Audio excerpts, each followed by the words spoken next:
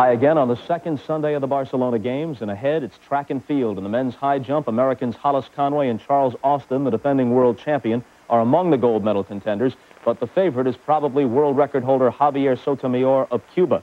Sotomayor is so revered at home that it is said that the metric measure of his best jump, 8 feet, and he's the only man ever to clear that distance in competition, the metric measure, 2.44, is marked on the outside of some Cuban homes in tribute to him. The bar is at 7.2½. He was a surprise silver medalist back in 1988. The bronze medalist at last year's World Championships in Tokyo when he was injured, and the American indoor record holder at 7.10½. And Conway over nice and clean on his first attempt. It's always nice to get the first one under your belt. And Conway will no doubt do some strategic passing through the night because he wants to make sure his best efforts are at the heights it'll take to get a medal. This is Charles Austin. He was the Tokyo World Champion from last summer, and he's the American outdoor record holder. His first attempt at 7.2½. And he's over easily with just a little brush on the way down. He's been having constant knee trouble since last summer's World Championships, even some contemplation of surgery. Little hop in the run up there, and then he runs very quickly 5 steps in, straight up in the air, and a little brush on the way down. And he certainly did change history. Patrik Sjöberg is someone who's used the Fosbury flop to win 2 Olympic medals so far. And his first attempt at 7.4¼ over very, very easily. If he were to win a medal here, he'd be the first 3-time Olympic medalist in this event. He's very tall, 6'6¾", 185. And look at the hip height on this, 2 or 3 inches to spare. A nice opening jump for Sjöberg. Certainly one to look for through this entire competition. It seems like a long time ago, but when he was 19 years old, Patrik Sjöberg won a silver medal at the Olympic Games in Los Angeles. Tom, for the first time since 1968, when Dick Fosbury and Ed Carruthers struck gold and silver, the U.S. has a real chance at 2 medals in the men's high jump. I'd go so far as to say that Hollis Conway is the co-favorite here in Barcelona. His U.S. teammate, Charles Austin, has been battling injuries this summer, but they both made their opening heights easily. Let's rejoin the competition. Hollis Conway jumped 7.8½ to win the trials in New Orleans back in June. The best jump he's had all year. Charles Austin up for his first attempt at 7.5¾ And he's over with a little brush, just like on his opening height at 7.2½. So that knee doesn't seem to be bothering him too much. Let's take a look at his technique over the bar. He's got great leaping ability, and he has incorporated a run-up that allows for his hips to be right over the bar when he's right. And that is what happened on that jump. He's capable of going very, very high. He's had close misses at 8 feet, ½ inch, last summer in Zurich. Conway had a little problem on his first attempt at 7.5¾ This is his second. Believe me, he did not want to have a miss in the competition this soon. And again, with a little bit of a brush, he's having trouble deciding exactly where his steps should be. He has good height off the ground. Look at how high up his hips are. But he's brushing it on the way down, and he needs to have more penetration into the pit. Okay, Tom, this is the man, they call him in the high jump, world record holder Javier Sotomayor. His first attempt at 7 feet 7 inches. Ooh, and he's serving notice right now that he is ready. An easy clearance for Sotomayor at 7 feet 7 inches. He is the strongest and the fastest and the most physically gifted of these guys in the competition. That's why he's the world record holder, and that's why he can jump 7.7 that easily. Boycotted out of the last 2 Olympic Games, the gold medal here would really make a difference to Javier Sotomayor. It's difficult for many people to understand how a guy just 6 feet tall can jump nearly 2 feet over his head. Here's Hollis Conway to tell us how he does it. I'm looking at a 1-inch piece of fiberglass 2 feet over my head. I use it to give me that adrenaline. I'm trying to get myself as scared as possible, but I want to relax off my first 3 steps. My run-up is 10 steps. Each step is just a little bit faster than a previous step. The ultimate thing is to hit in the same spot every time. On a good jump, my plant foot is on the ground for a few hundredths of a second, or a blink of an eye. just long enough to transfer horizontal speed into vertical height. There's no way you can see the bar. When you get there, you automatically know. Once you leave the ground and the jump is over, you're operating in a fixed arc. There's not much you can do to make it better. I end up backwards once I leave the ground. All I have to do is lift my chin up, which brings my butt up, and then when I drop my chin to my chest, my butt comes down and my knees come up.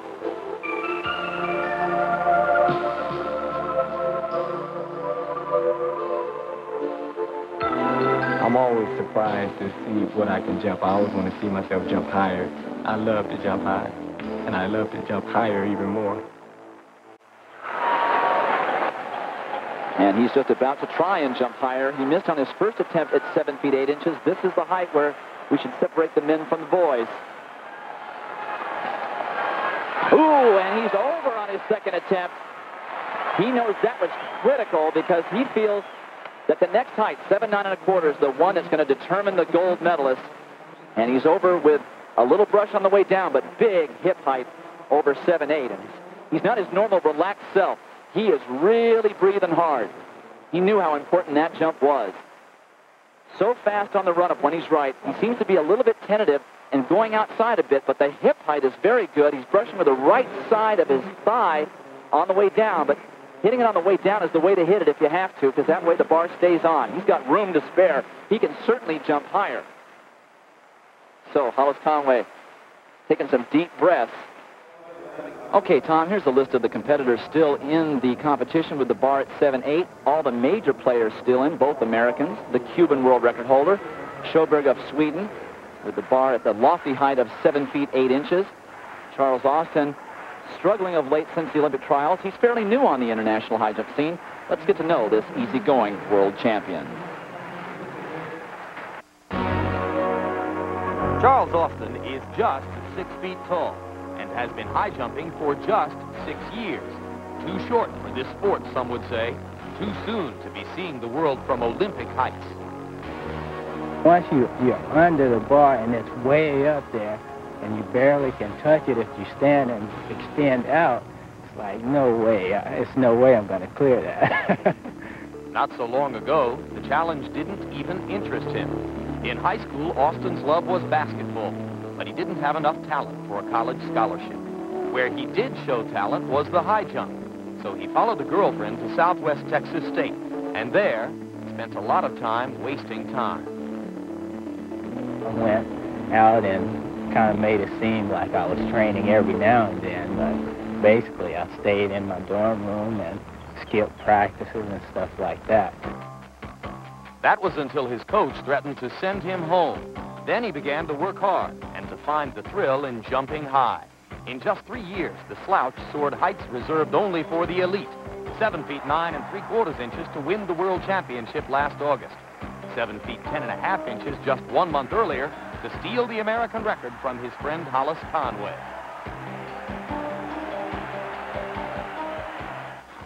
Oh, I made it. At 24, the closest he comes to basketball these days is watching his 2-year-old son, Cameron. The grown-up version of the game is too great a risk for an athletic career that is now supporting a family. I always wanted a little son, and now a daughter too, but I'm the youngest out of 10, and basically my mother is the one who supported all of us. I don't know how, because she was a maid, and maids really don't make very much money. Austin graduated from Southwest Texas with a business degree last year. He still lives in his college town of San Marcos, Texas, and the girl who lured him there, Kimberly, became his wife in May of 1990. We would talk on the phone every night and talk to each other every day at school and write stupid little notes and stuff, but we were friends for a long time. We were just really good friends. We did have some people that kind of disapproved at first because they didn't give me a chance. She called and said that, hey, I'm pregnant, I'm getting married, and then he's black. And they kind of like, oh. I don't see where anything is very exciting in my life. I high jump, I have a son, I spend my time with him and my wife, and basically just sit at home. And every now and then, he just leaps across the sun. Just an average life, he says. Just an average man. I really don't think of myself as one of the elite athletes until I become consistent. And maybe I'll think of myself as one of the elite. Maybe.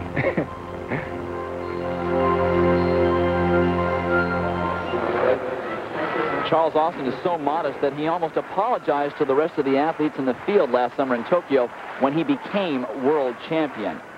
He is sincerely humble, and he's in the thick of things here with the bar at 7'8". He has a neoprene sleeve on his knee now. We'll see what happens. Oh, and that's a terrible attempt. He just backed right into the bar. He's got to be in a lot of pain. He's had a lot of different ways to strap and keep that knee warm, and I'm real concerned about his ability to keep going in this competition if his knee doesn't start feeling better. All right, Todd, Charles Austin on the right, Hollis Conway on the left. The pressure is starting to build.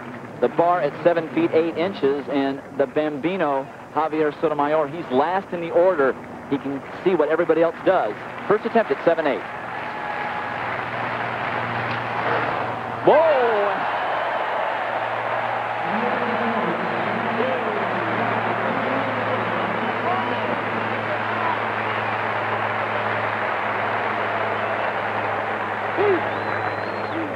If that wasn't a serving notice clearance, I've never seen one. He's last up in the order. He charges in here like a bull, and he puts the hurt on the rest of the guys in the field with a clearance that large. He says, fellas, I'm ready for whatever it takes. 2.5, 3 inches of hip height over 7 feet 8 inches. Javier Sotomayor into the lead with the only clearance on his first attempt at 7'8". Now here is the spoiler. 18-year-old Tim Forsyth. He has jumped 7'8" twice this year. 6'6", 170 pounds, twice Australian national champion. He's the one who could really put the pressure on people because he has nothing to lose. This is just a warm-up Olympics for him. Atlanta is his games. And Forsyth over. He has put himself right into medal contention. That clearance places a lot of pressure on the Americans, who have each missed once at this height. We'll be back later with the conclusion of this high jump final. All right, Todd, Hollis Conway up for his second attempt at 7 feet 8 inches. Remember, Sotomayor made this height on his first, Forsyth of Australia and Sjöberg of Sweden over on their second attempt. So the pressure builds here for Conway.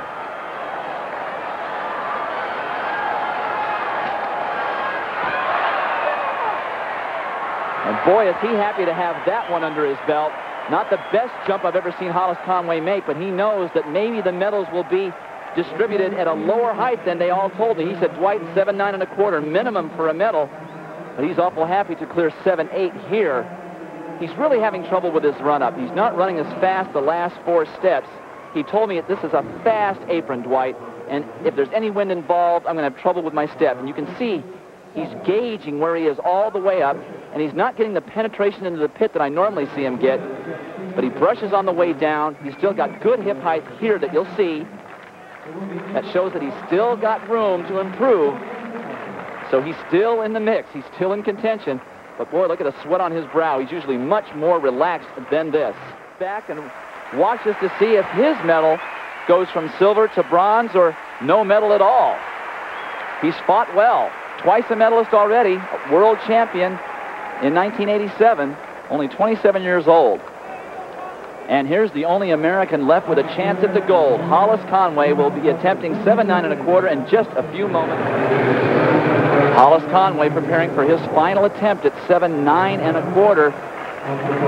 Artur Partyka of Poland, his final chance. He's currently in a 3-way tie for 3rd place. A surprise that he's even in it at this height.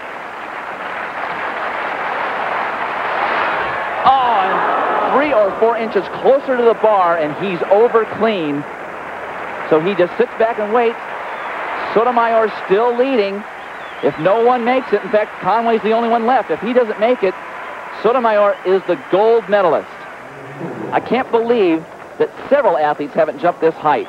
Every athlete in this final felt this was the height for the medal. Conway's final chance for the gold. And he had the height, but no penetration. The same story as all night.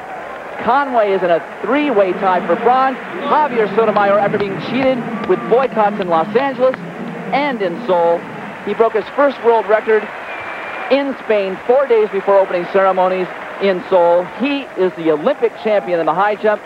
The height, I can't believe, 7'8" for all 5 medalists. Patrik Sjöberg, his second silver medal, and a three-way tie for third with Conway in a bronze medal. Let's go back to Tom.